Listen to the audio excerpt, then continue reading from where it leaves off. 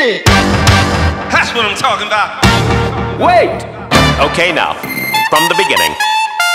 Hit it, boys. Hello travel friends, and welcome to this brand new series coming to you straight from Japan. In this series we're taking you through some of Japan's best hotspots and getting a little bit lost along the way. So hit the subscribe button and let's get on with it.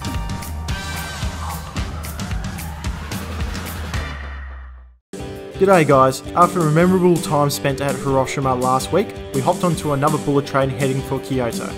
On the train, we found time to check out YouTube and catch some Z's. Today was a day of travel. After the bullet train, we walked a few kilometres with what seems to be a blown tyre on our luggage bag and eventually made it to our hostel. With a big day ahead tomorrow at Fushimi Inari, we prepped our bags and packed for an early start.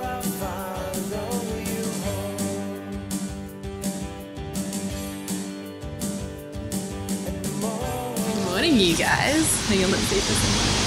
Oh my god, I thought that was coming straight for us.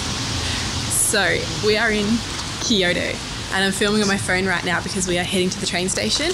We arrived in Kyoto yesterday, but we had a film-free day of traveling, so we moved from Hiroshima to Kyoto and gave ourselves a day of relaxation and put the cameras down just because we really needed to. Sometimes you just gotta have a break. So this morning, neither kids or I could sleep because we're staying in a hostel type bedroom dormitory in like capsule beds, and it's really nice. It's a nice place, but neither of us can get to sleep. We're so bad at sleeping without each other, and there's some guy in our room just snoring his head off And vibrating the whole lot. Oh, all the beds were vibrating, and I didn't go to sleep. I think I slept for maybe an hour. He's probably got similar, maybe a little bit more, but not much. But anyway, 5 o'clock rolled around and we decided to get up, and we are heading to hang on, let me work out how to pronounce it. Fushimi Inari Shrine, which is one of Japan's most famous shrines. It's the shrine that has the 1,000 Torii gates, and if you look it up on Instagram, you'll see thousands of Instagram girls running through these gates with no one around. And the only way you're able to do that is if you get up at 5 AM, catch a train to Fushimi Inari and beat the crowds. So that is what we're attempting to do. So, time check. It is 5:20. It's 5:20 right now. The sun is not even close to coming up yet. I think it comes up at about 6:20. So we will head to the train station, catch a 5-minute train down the road to Fushimi Inari, and we'll catch up with you guys over there. Hopefully it's a bit brighter so you can see me better. Alright, we made it in the pitch black. No, not going. We made it all the way to Kyoto train station. Sorry, I thought it was going. Oh, it is?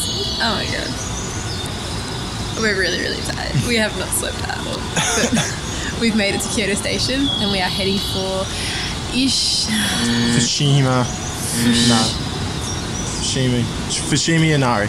Fushimi Inari Shrine, the one with the 1,000 orange Torii gates. So hopefully we'll be the only ones. Those guys over there might be there as well, but we'll see. But it should be pretty quiet. The sun is just starting to come up. It's starting to get a little bit blue around here. So hopefully by the time we get there, it'll be up enough to get photos and videos, and then we can bail before the tourists come. Well, we beat the tourists. Yeah, we thought we beat the There's tourists. a small amount of diehards here who obviously got the memo. And they already sprinted up. Yeah, a lot.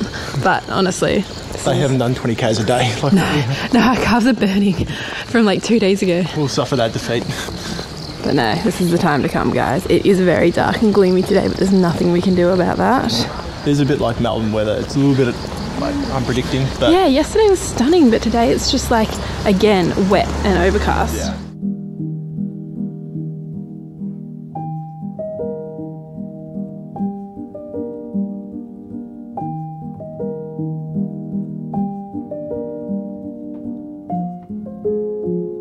It's just beautiful. Like everything is very like breathtaking. Like everything's big and colourful, and like look at this guy. Look at all that colour. And it's eerily quiet this morning. There's just a few people here to pray really early. A little bit of jet bells jingling, and yeah, it's pretty crazy.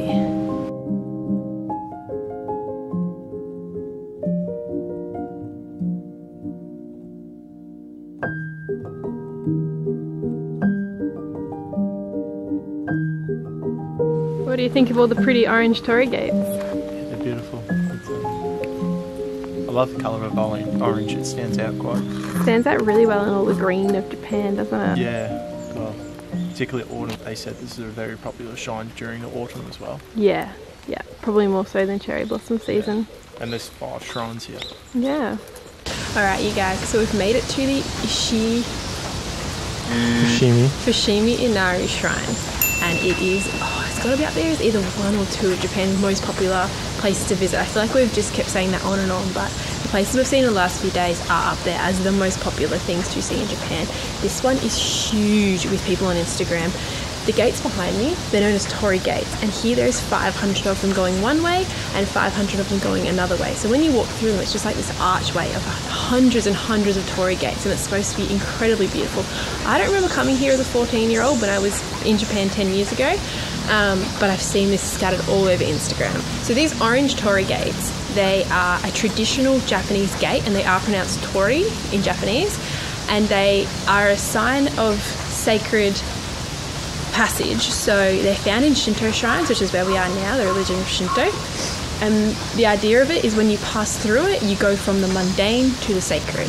So if you remember back to our episode on Miyajima Island, where there's a floating torii, which was covered up, unfortunately, while we were there, the commoners would come through the giant torii gate in their boats or their rafts, and they would transition from common to sacred as they came through the gate, and then they were allowed to enter the Shinto shrine on the island. So the gates are actually highly significant, and having 500 of them in one direction, 500 in the other direction is a big deal. Okay, so this is what I was talking about before. There's 2 paths, 500 I believe on one side, 500 on the other side. When you walk back through the Torii gates, you can see the inscriptions, which is actually where the best photos are taken from.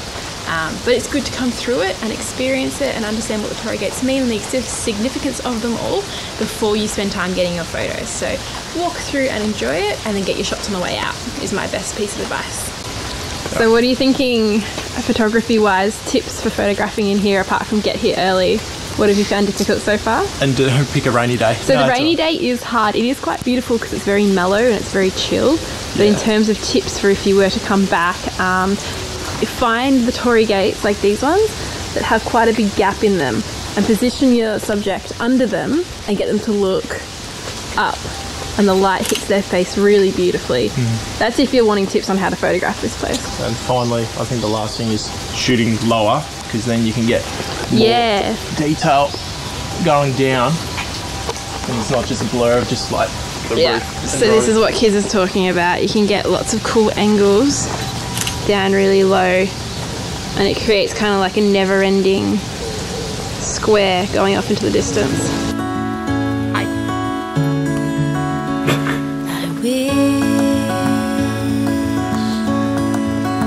I wish I knew the road to you. I don't care how far, I won't stop trying. The rain is getting even heavier, and it's actually quite cold this morning. So the weather in, the weather in Japan has just been crazy. So it's boiling hot one second and then raining and wet and horrible the next. So we're not actually going to spend all that long at Inari. What's the place called again? Fushimi Inari. Just because it's way too damn wet, and we're actually looking forward to curling up in bed watching a movie while this downpour is occurring. But we'll show you around the rest of the place before we head out, and I think we might try and come back again at some point before we leave. I won't stop trying. I wanna get where we belong.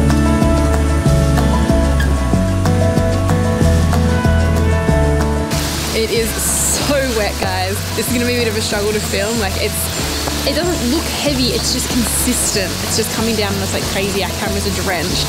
But yeah, beautiful, really hard to film in the rain. Try and look after your camera, Crispin. Yes. I'll make sure it will come back. It's my lens I'm trashing, so don't feel too bad. Yeah. I just can't get it bloody dry. Oh, just got shivers. So cold. Okay guys, this rain is just getting insane now. Our cameras are drenched, and we're gonna leg it back to the train station now. But if we don't make it back here again, this place is definitely worth seeing. Way less touristy in the morning. I cannot hype that enough. Come early. Brave the weather, it is worth it. The photos are gorgeous, rain, hail or shine, but we are getting drenched right now and Kiz didn't bring a jacket. If we didn't have expensive cameras with us as well, yeah, really hard work. We'd be able to stick around and just have umbrellas with us. But so yeah, this has been beautiful. For the rest of the day, we're hoping to get out again, but for now we're going to head back to our apartment and curl up in bed and watch some TV because it's like only 7 o'clock or something. It's really early. And yeah, we'll catch up with you guys later.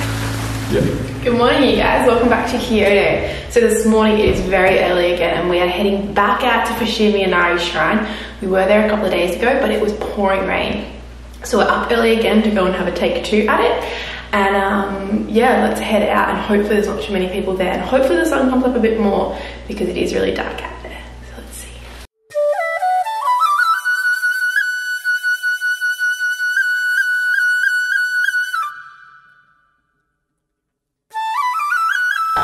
But then the whole thing goes all the way up the mountain.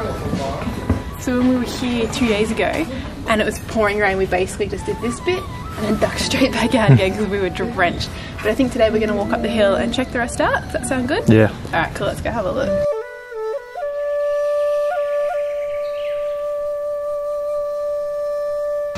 The writing on the actual pillars, we've found out that it is from the people who have donated it. Or donated the money to get the Torii gates. Yeah, so, and depending on the size of the Torii gate is the amount that they've put towards the donation. So the bigger they are, the more they've donated. It would be so interesting to know how much money actually gets donated because it would be a lot. Considering that back there was 1,000 gates and that's not anywhere close to the total amount with this actual I'd like to know shrine. how many there actually are. I'll try to find out for you guys because I don't actually know how many gates there are here, but there are thousands of them. Thousands of them. And they are really beautiful. As it is, they're all etched, they're not painted on.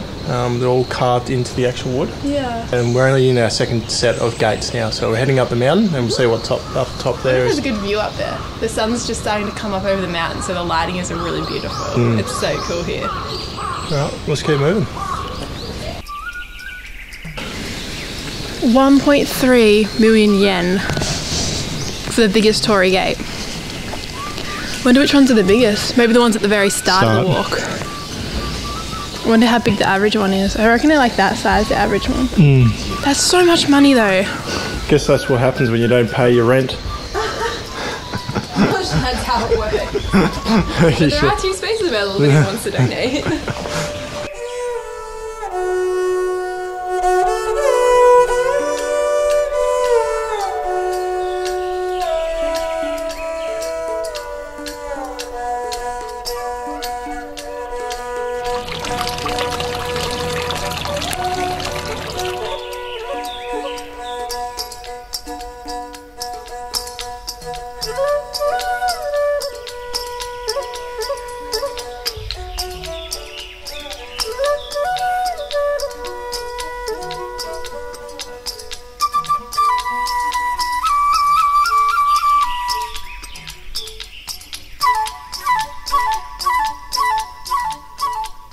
Alright, so Fushimi, it's not the actual god itself, it's the place where we're currently at, and this place is dedicated to the gods of rice and sake.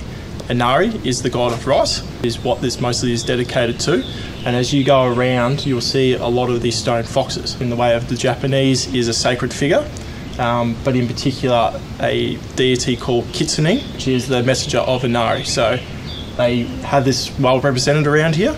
But the main thing as well is that they believe that foxes are the defender of rice because foxes eat mice and the mice eat rice. So they look to the deities of the gods to prosper in business. And Inari, as I said before, is the god of rice. So that's why they've dedicated this whole shrine to it.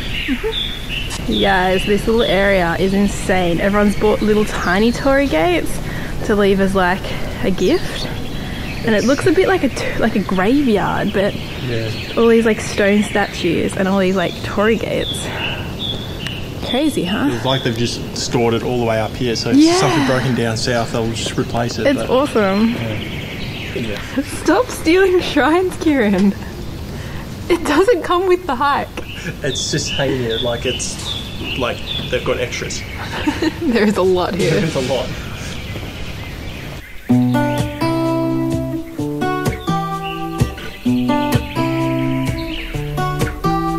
I'm walking, but all these thoughts are running.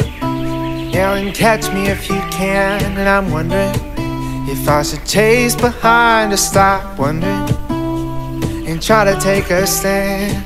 You survived? Oh, we made it to the top, and I'm gonna be honest with you guys, the top looks the exact same as halfway. Just not saying don't do it, just saying the top is the same as the halfway point. You want to save yourself the trouble? This is another shrine up top here, but yeah, as we videoed before, exactly the same. Yeah. And even you had a better view. It's pretty obstructed up here. Yeah, it's a beautiful view halfway, but this is the summit of Fushimi Inari. Ah, here she is. All over it. Yeah, we made it. That was a lot of Torii gates. I'd love to know how many Torii gates there are exactly. And we were learning back down the hill a bit what they cost. And I'm going to do the maths for you guys and try and work out some really cool statistics, because there is a lot of Torii gates and they are really expensive. So, I'm exhausted. Well, it's on the way back. Let's count all the Torii gates so we can tell us. Yeah, no, let's not. Whilst we are trudging down this hill, let us enlighten you on some facts and details on Fushimi Inari. There are 10,000 Torii gates, and here in Fushimi Inari, and 12,000 steps to complement it. The biggest of the Torii gates are worth 1.3 million yen. Converted to Australian dollar, that's about 18k. A full loop of the shrine would take you 2 to 3 hours, so bring comfortable footwear other than your dazzling heels for the Instagram.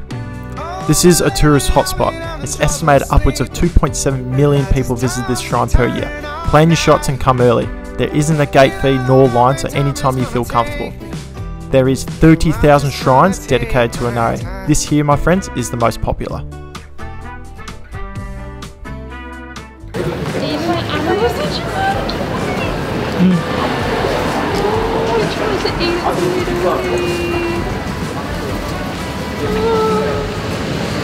So we've made it down from the Fushimi Inari Shrine, and it was quite a walk. It was a lot quicker coming down than going up, but I think that's because we stopped to take like a million photos. It's really glary out here. I'm sorry I'm squinting. But yeah, really busy now. I highly recommend coming before 8 o'clock. Come as early as you possibly can. 6:37 was good for us. The sun's coming up, you get some beautiful light rays and things, and the walk is really peaceful. But now it is just bedlam. There is people everywhere, which makes sense. It's one of the most popular shrines, if not the most popular shrine in Japan. But now we're gonna head back to our hotel in North Kyoto, and this afternoon we're hoping to make a calligraphy class, because we had to cancel on Wednesday because I was really unwell. But there is another class on today at 12:30.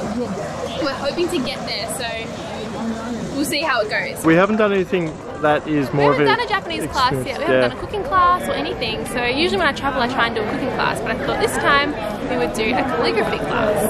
So we'll see if we can get in this afternoon. If not, I don't know what we're going to do.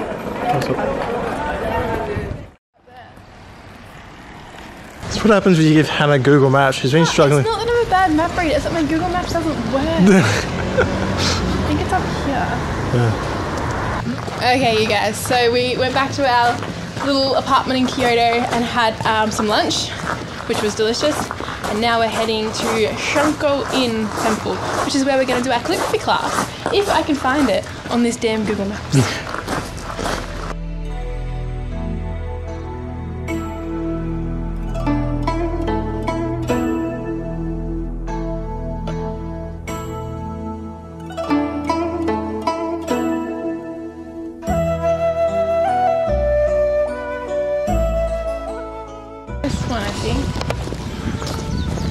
Is there meditation? Tea ceremony? Japanese calligraphy. 1 p.m. Okay, so the Reverend here is quite well renowned, and his name is Reverend Takafumi Kawakami. And it's a Buddhist temple within the Myoshinji temple complex here in Kyoto. So Reverend Takafumi is well known worldwide for his talks on mindfulness and his meditation classes, and he's gone around the world giving TED Talks. He's talked at Brown University, MIT University, about how bringing in mindfulness practices in today's hectic lifestyle can really help us feel a bit more centered. And he also teaches us to be more satisfied and creative in our work, so that we're more well-rounded beings and not just working for money, but working for satisfaction and creativity and all those really cool things. So that's sort of what grabbed my attention with this place. So the calligraphy class we're taking today is 3,500 yen each, which is about $40 Australian, which I think is definitely worth it. The tea ceremonies, I think, are 3,000 yen. And the meditation/tour of the temple is also 3,000 yen. So quite affordable and quite a good afternoon out in Kyoto, and something special that you will remember from your time here. Impressed? I'm very impressed. And you did great work. You nailed that. Thank you. Thank you. You got a really small name though. Yeah, I do, and I squished it up, but that's okay. Mum can put that in our office. Look what I did! Look what you just That painted. was the funnest thing I have done in Japan. That was so good. Wish we could have filmed it, but we were too Yeah, like. we got a little bit, but it's more about just being a part of it. So if you are in Kyoto, 100%, Shunko-in Temple, the lady who taught it was incredible. We made all of these artworks in here, there's heaps of them, and then got to do like a really special one at the end. And what's that one mean? Zen. Zen. I'm gonna give it to my mum to hang in her office at work to remind her to zen a little bit more. No, that was so. Did you really enjoy it? No, I really enjoyed that. She's so nice, and she speaks like beautiful English, and everything's explained really, really well. There's like a horde of kids going past me right now. But no, beautiful English, explained everything perfectly, and she's just like really funny and humorous and can answer all your questions and stuff. So, highly recommend. I'll put all of the details in the comments below, so you can check it out. Awesome. Okay, let's go. Thanks for watching, guys. Join us next week as we venture out to Kinkaku-ji Temple and its stunning gold leaf pavilion. Later, we checked out one of Japan's most popular chains of ramen, Ichiran, or what we call introvert ramen, and slurped our body weights in ramen. Catch you later, guys. Hey guys, so we've made it to the Fushimi Inari Shrine. So we're not actually going to spend all that long at Inari. We're at the Fushimi